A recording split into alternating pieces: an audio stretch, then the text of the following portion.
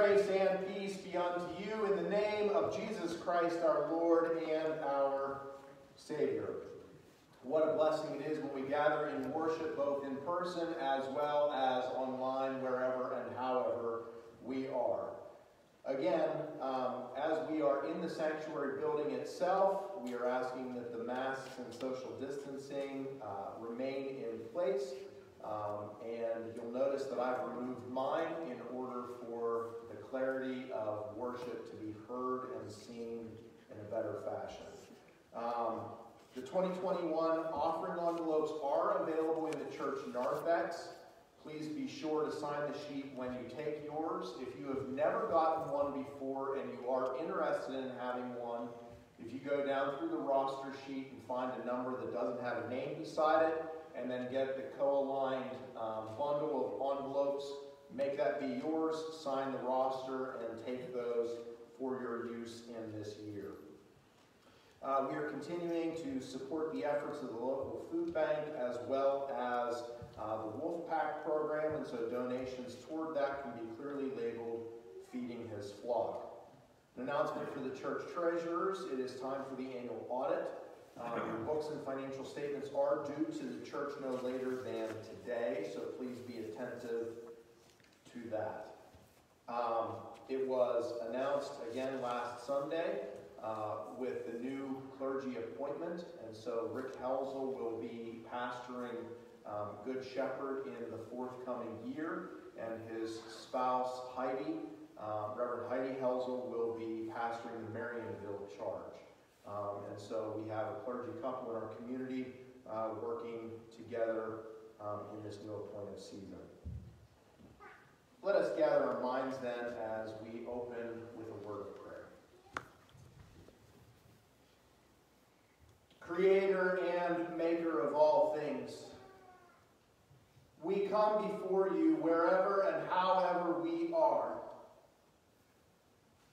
Just as we heard in the scriptures, you flooded the earth long ago, and we were given a sign, the rainbow.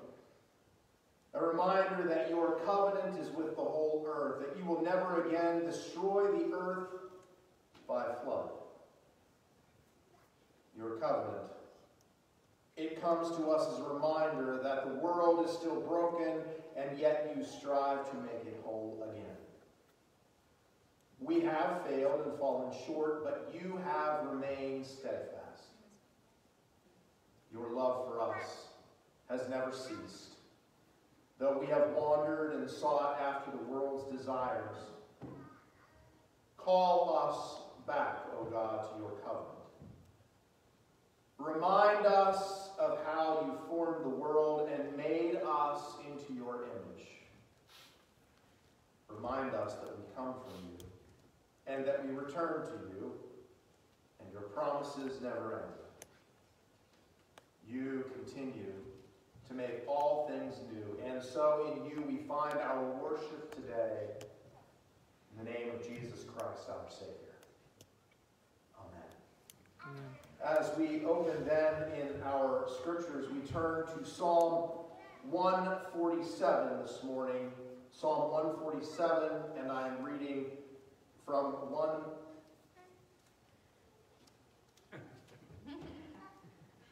my paper says one thing. Psalm 25, verses 1 through 10, and I'm reading from the New Revised Standard Version. To you, O Lord, I lift up my soul. O my God, in you I trust. Do not let me be put to shame. Do not let my enemies exult over me. Do not let those who wait for you be put to shame. Let them be ashamed who are wantonly treacherous. Make me to know your ways, O Lord. Teach me your paths. Lead me in your truth and teach me, for you are the God of my salvation. For you I wait all day long. Be mindful of your mercy, O Lord, and of your steadfast love, for they have been from of old. Do not remember the sins of my youth or my transgressions. According to your steadfast love, remember me. For your goodness' sake, O Lord. Good and upright is the Lord. Therefore he instructs sinners in the way. He leads the humble in what is right and teaches the humble his way. All the paths the Lord shall seek, and steadfast love and faithfulness for those who keep his covenant and his decrees. The word of God for the people of God. Thanks be to God. As we come before our God in a praying community, we lift up those desires for prayer as well as joys before us. Are there concerns that we lift before our God today? Cassie. Ongoing treatments for cancer. Okay. For myself. For my son, for wisdom. Right. Mara? My friend Tish Guinan recovered from yet another surgery. Okay. Are there others? Yes, Celeste. My brother-in-law, Skip Mull, he suffered a stroke. Okay.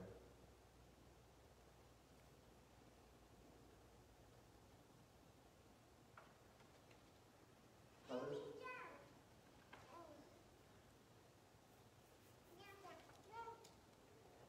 Let us turn our hearts then in an attitude of prayer this time.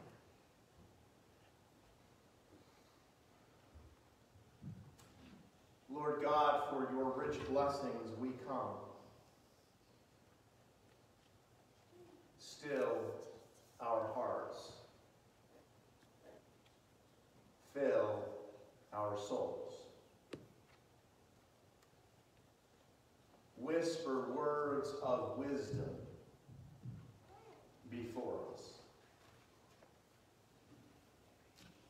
Lord, we pray over our individual hearts, our community, our commonwealth, our nation, our world. May the wisdom of your divine reflection show us the path of peace. May we find reconciliation in the midst of the chaos that becomes overwhelming. May we find that the greatest of all rulers is the King of Kings, the Lord of Lords, the triumphant Savior. There are many voices that crowd our hearing. Rumblings and murmurs of earthly, human, failing voices. Lord, we need more of you and less of us. And so, sinners of your choosing, sinners of your calling, we hear you whispering our name today, calling us to come close. And so, O God, may this be a time of prayerful worship, reflection, and discernment.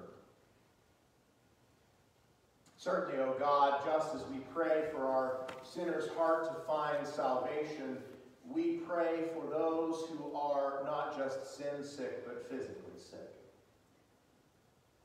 Those that are downtrodden and broken, physically, emotionally, mentally, spiritually. Lord, we place them before you as you are truly the great physician. And the mere mortals are nothing but instruments in your hand. So in the midst of everything that we do and say, may we look to you first and foremost. May we place you into the center of every one of our relationships. And in doing so, those relationships become a gift offering before God. And so, God, reach down into our lives today. Stir us, warm our hearts, remind us that you choose us. And as your chosen people, may we find the worshipful celebration and praise that in spite of all brokenness, you continue to be the wonder worker, the miracle maker, and the Savior. And so, God, we come lifting that prayerful understanding. Our Father, who art in heaven, hallowed be thy name. Thy kingdom come, thy will be done, on earth as it is in heaven. Give us this day our daily bread, and forgive us our trespasses, as we forgive those who trespass against us. And lead us not into temptation, but deliver us from evil. For thine is the kingdom, and the power, and the glory forever and ever. Amen. As we continue in our attitude of worship, then, may we reflect over the musical provision that is given to us today.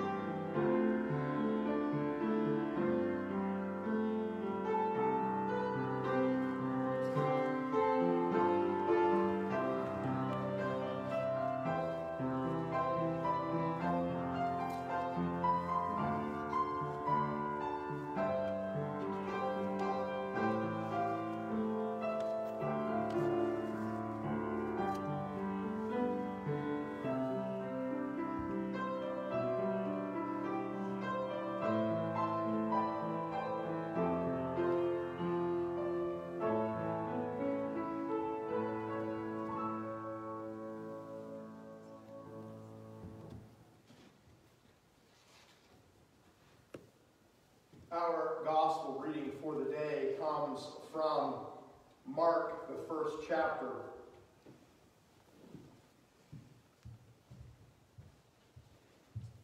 As we're looking in the New Revised Standard Version today, verses 9 through 15. Mark 1, 9 through 15. In those days, Jesus came from Nazareth of Galilee and was baptized by John in the Jordan. And just as he was coming up out of the water, he saw the heavens torn apart and the Spirit descending like a dove upon him. And a voice came from heaven, "You are my Son, the beloved. With you I am well pleased." And the Spirit immediately drove him out into the wilderness. And he was in the wilderness 40 days, tempted by Satan. And he was with the wild beasts, and the angels waited on him. Now after John was arrested, Jesus came to Galilee proclaiming the good news of God and saying, "The time is fulfilled, and the kingdom of God has come near. Repent and believe in the good news." May God add his blessing to the reading, the hearing, the understanding, and the warming of all of our hearts as we come to full knowledge of this, the Word of God, for us, the people of God. Thanks be to God. So, what we have in our gospel reading out of the Gospel of Mark is a parallel scripture reading that we see in the other Gospels. When I say parallel, it means that the same component story can be found in the similar Gospels. And yet, Mark takes a different avenue of approach with regard to what happens. As this is the first Sunday in the season of Lent, this scripture reading shows us as a reminder that everything that Jesus Christ does is for you and I individually. Nowhere else in any other religion, anywhere else around the world, has a God, the God, who empties himself out of sacrificial love. And it starts all the way at the very beginning of Jesus' ministry. Because it says he comes up out of the waters and God parts the skies. And the Holy Spirit descends and the message comes out loud and clear. This is my Son. This is my Son. Now, none of the people who were standing around watching this initial baptism take place, who were disciples of John the Baptist, none of them were fully prepared to have an understanding at that point in time that this man coming up out of the water would give the greatest of all gifts to all of humanity for all of time. And the greatest of all gifts is that he would die a sinner's death so that you and I, who are the true sinners, would not have to. There is no other religion out there that offers that. There is no other divine character out there that offers that. What we know to be the way, the truth, and the life is that Jesus Christ is the one and true God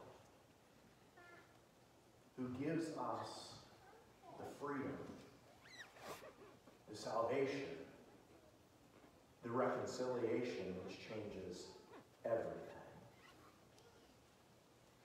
Now, it doesn't just stop with the baptism. In fact, I think we spend a decent amount of time with an understanding about what occurs through this baptismal placement.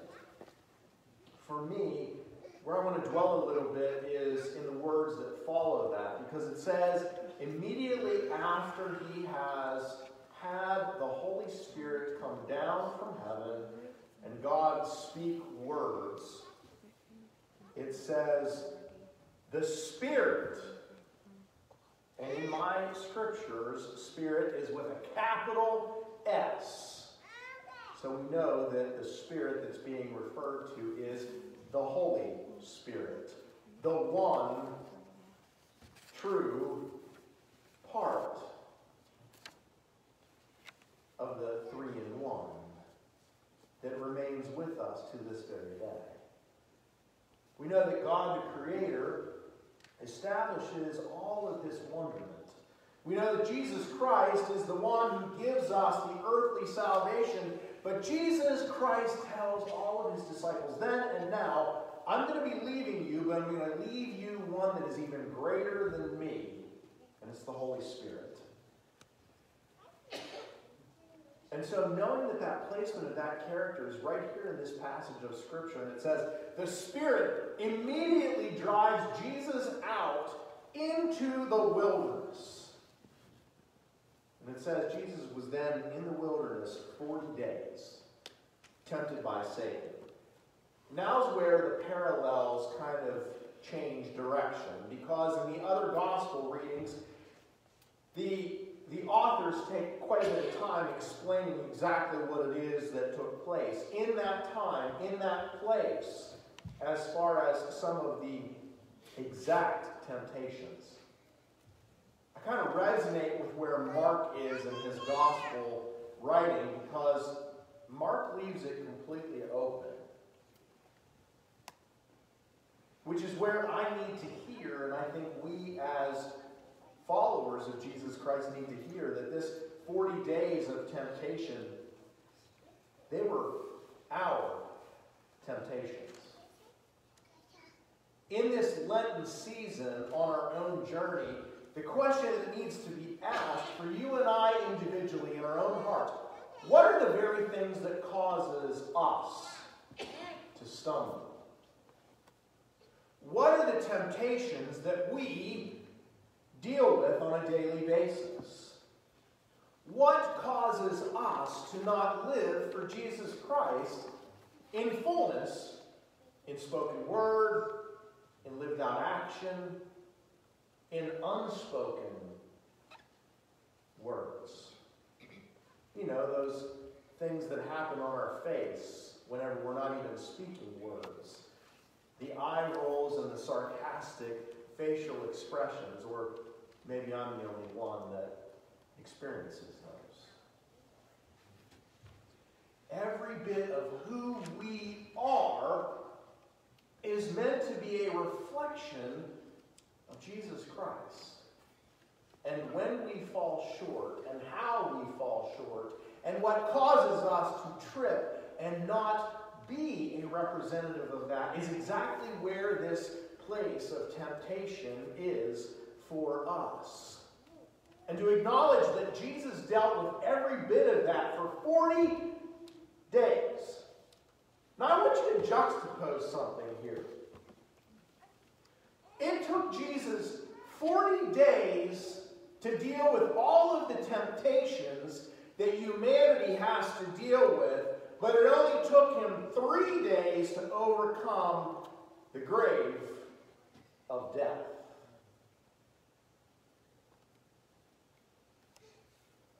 The greater thing that you and I deal with in our own lives then shows the gravity of how real those temptations are. If God had to fight our human temptations for 40 days, but he can overcome the sinner's death in 3.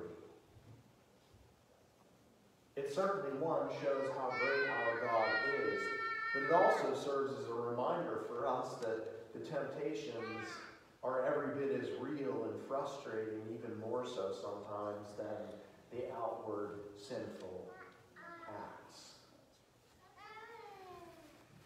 Because sometimes the temptations that we struggle with, we might think that they're pretty innocent.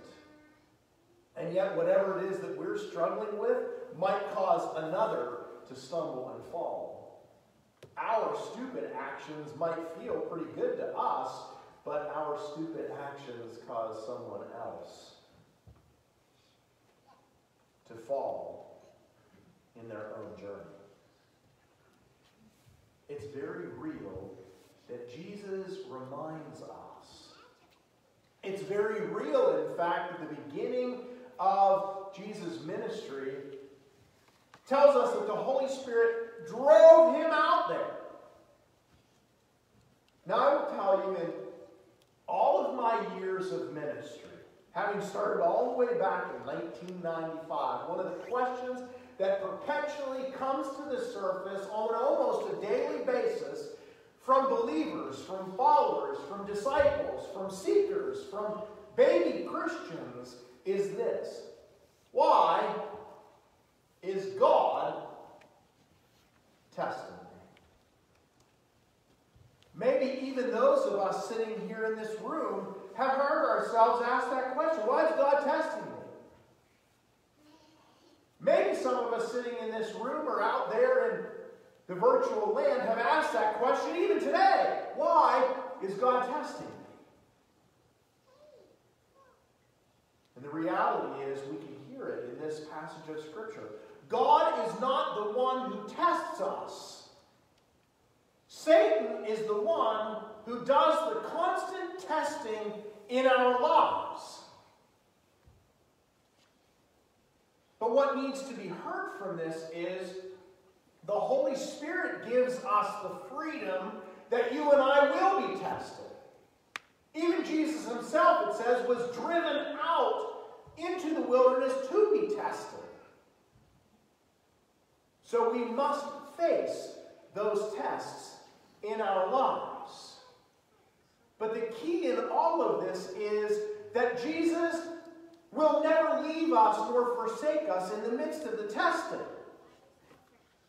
And as much as I've heard it from my own kids, and as much as I experienced it in my own life, through all academic levels of study, there were those moments when those real tests, those academic tests, those multiple choice tests, those SAT tests, those real graded school-like tests would cause us to say, I'll just pray on it, and maybe God will give me the answers. And I remember sitting down for some of those tests that I was ill prepared for, not read up on.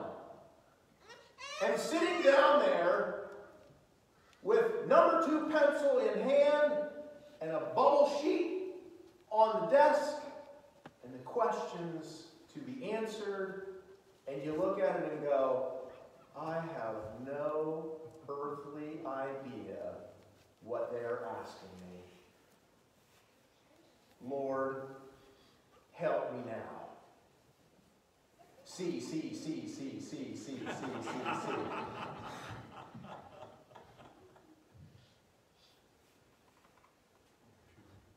Those exams in our lives aren't just the ones that come in our academic place. In fact, I think the real tests, the real exams that bubble to the surface throughout our lives often start taking place after we turn 18 and we move out into adulthood.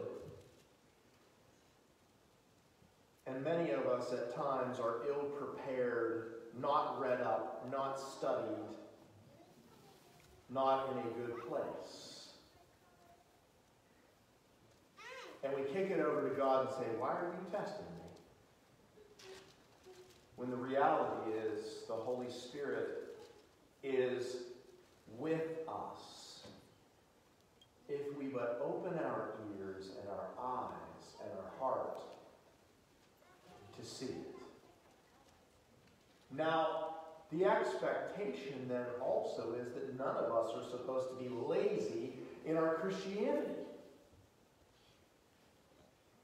Because too often we want to do the exact same thing that maybe we did once in our past with those exams in life. Lord, help me now. C.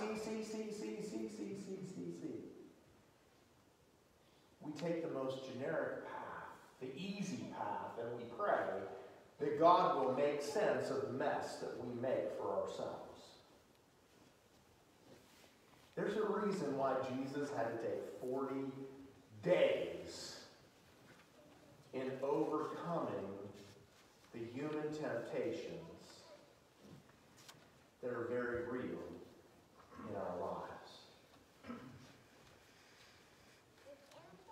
The beautiful thing that I hear in this gospel reading that is a little different in comparison to the other gospel readings about this time of temptation is that it says Jesus was not alone. The other gospel readings point blank say all of the very specific. levels and aspects of that temptation.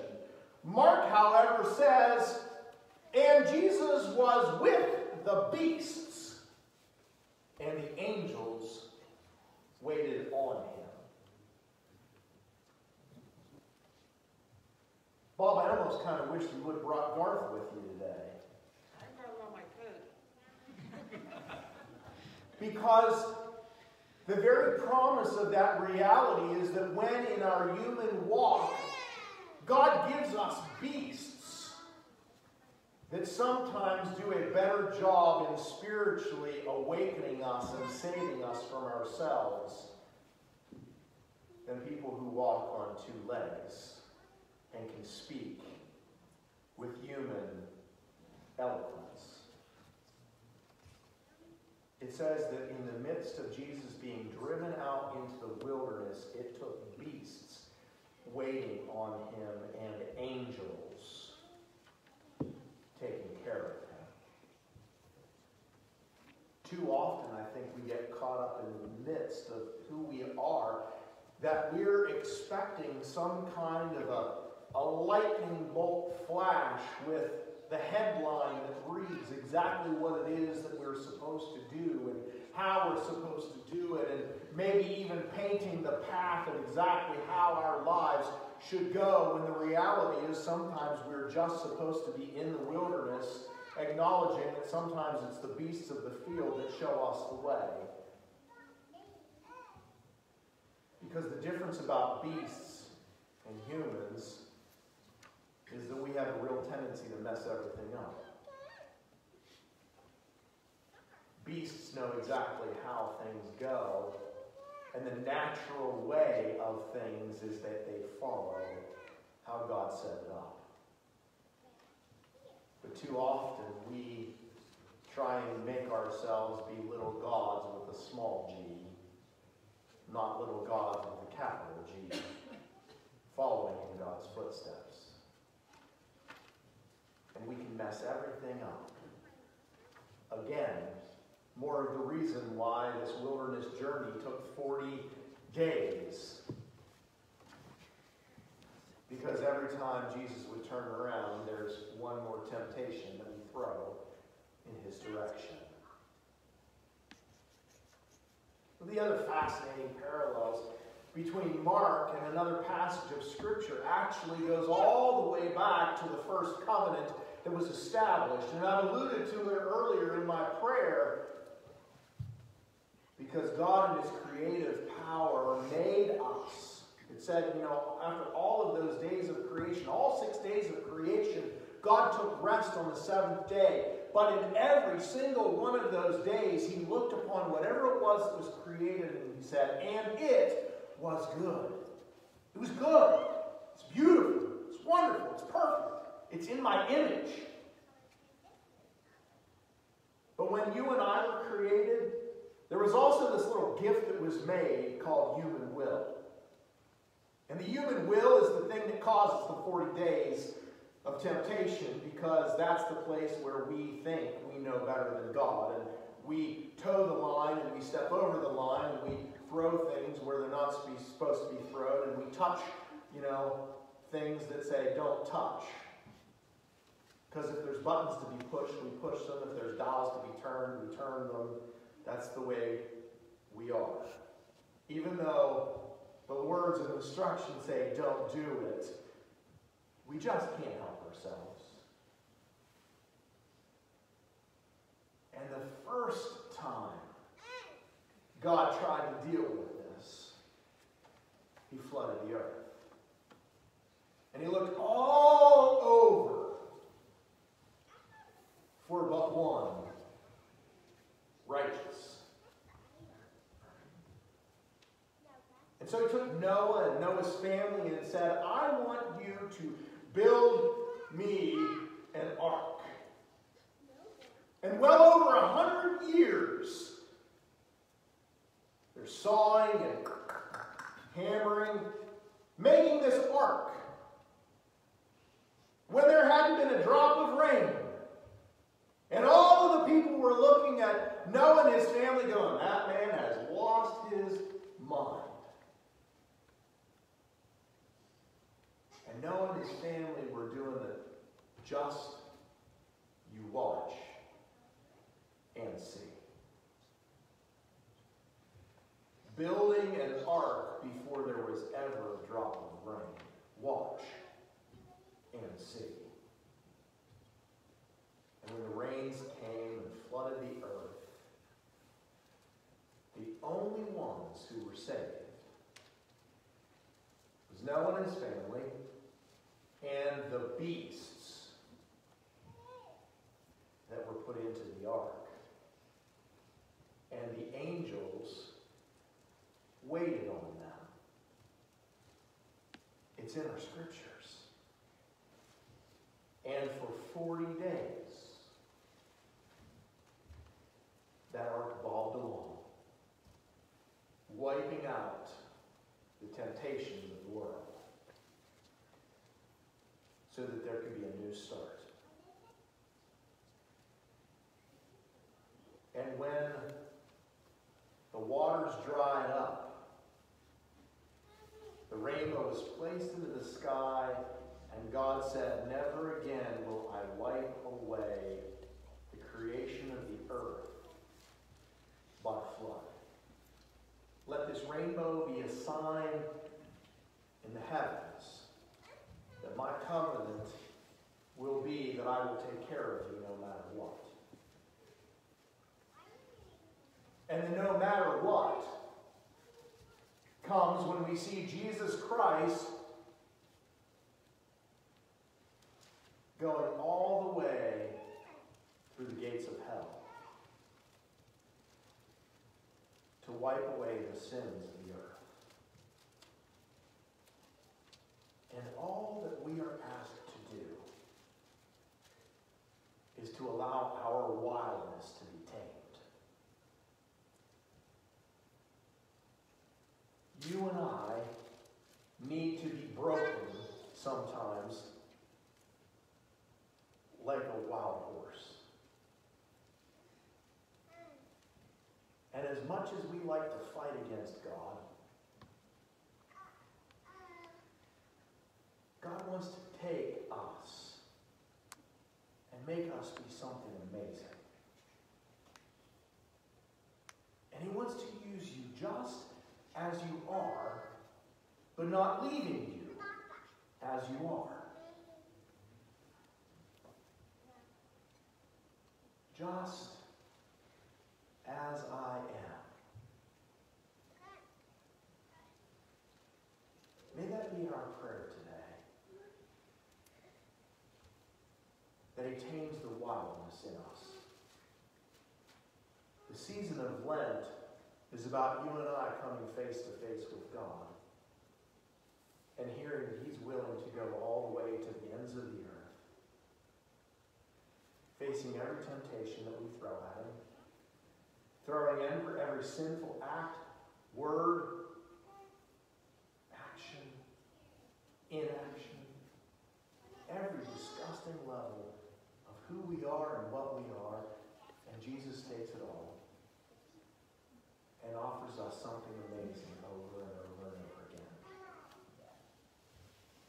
And sometimes it takes the beasts of the field to remind us that there is an order to things.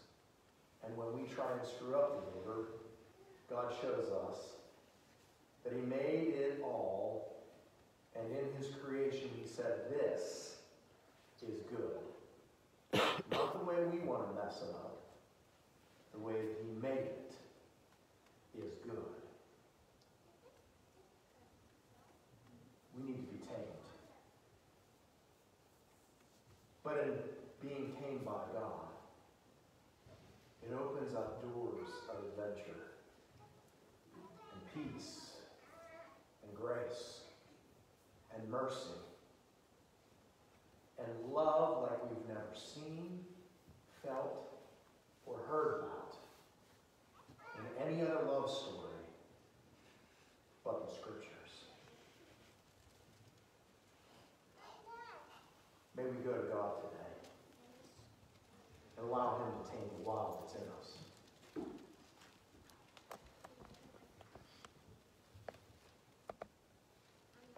Lord God,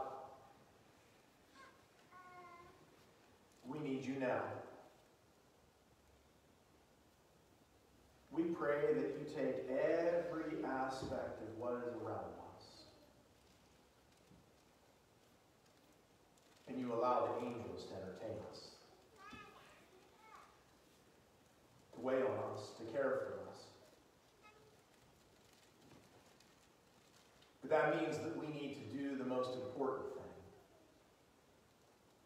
thing, which is to allow the Holy Spirit's presence to show us the way.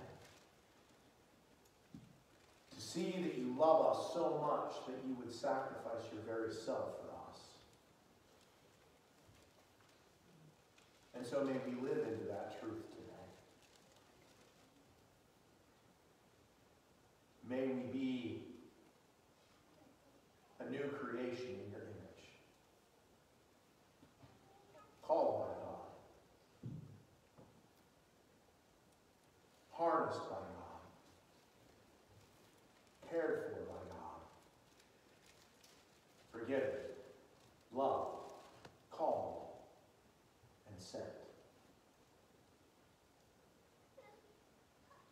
Thank you, Lord. Amen.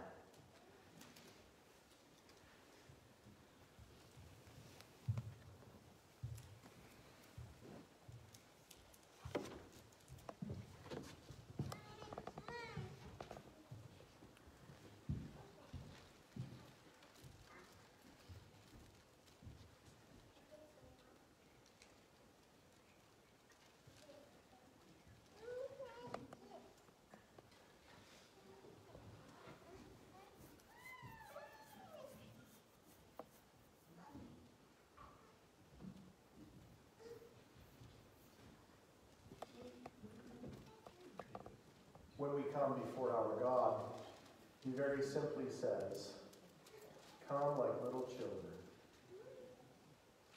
Come like little children and bear the light into the world.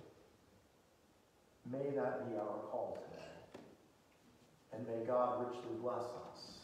In the name of the Father, Son, and Holy Spirit, may we be blessed to be a blessing in and through the name of the Father, Son, and Holy Spirit.